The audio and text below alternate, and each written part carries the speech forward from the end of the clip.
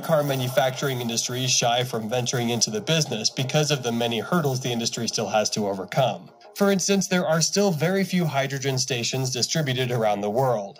In fact, America only has a handful to begin with. That being the case, many manufacturers believe that there will be fewer customers interested in FCVs. However, experts say this slow adoption is very normal. It's very similar to what EVs faced while it was being adopted in America about 2 decades ago.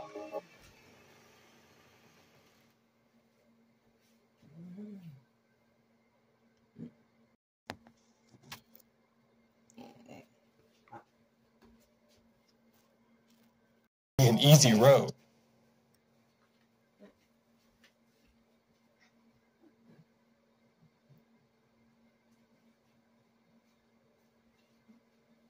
Elon Musk has a lot to do, yet the future will be brighter with FCVs as compared to any other kind of vehicle on the road.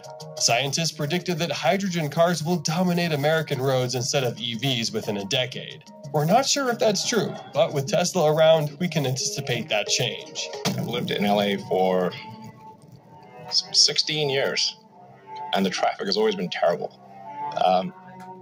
And you can have many tunnels crisscrossing each other with maybe a few meters vertical distance between them, and completely get rid of traffic problems.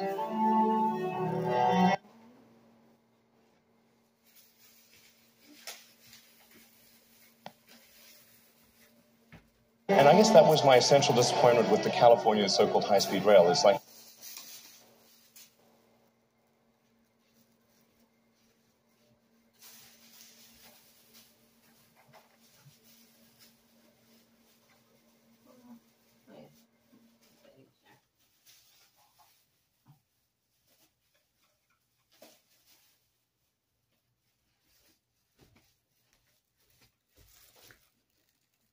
years ago, they got